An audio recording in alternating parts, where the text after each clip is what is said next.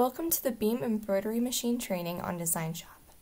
Design Shop is a software that converts vector designs into digital embroidery pattern instructions read by the embroidery machine's operating software.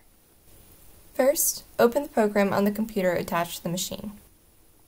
Then import your desired vector, which should look like a .svg or a .ai file, into Design Shop by dragging from the file location into the program or by going through the File menu and selecting the option to import.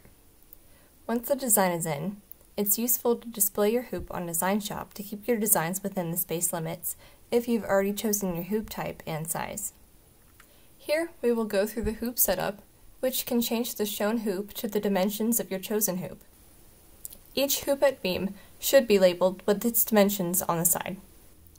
At this point, you can also manipulate the vector shapes before you convert them into the final embroidery pattern. This is super useful for last-minute touches, but the other tools next to this arrow icon are for embroidery-specific manipulation. Additionally, if you're just doing text, monograms, or simple and common shapes, or you want to add these to your original vector design, think about skipping Illustrator and using the native lettering in Design Shop. Often, this is optimized for embroidery. Once you're satisfied with your vector, go ahead and select the entire design. You should order by which steps you would want to be embroidered before others. I'm going to prioritize moving from right to left, so I'll start with the B, which is number 1 in dark blue, then group the 3 shapes of the same color for the E, then do the A and the M before doing the B maker in orange.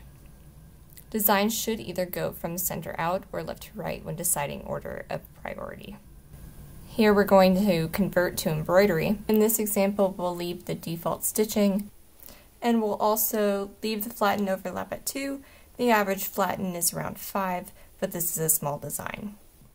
Finally, we hit convert, and we see our design. Using this button, we can toggle the view, so we can hide the vectors and just see the embroidered design. We can continue to manipulate the location of the image and the size, but not really the rotation. We can do 90-degree rotations in the machine software in the next video, which will be Melka. Finally, you'll save the file as a .ofm, or you'll load it directly onto the machine from the File menu.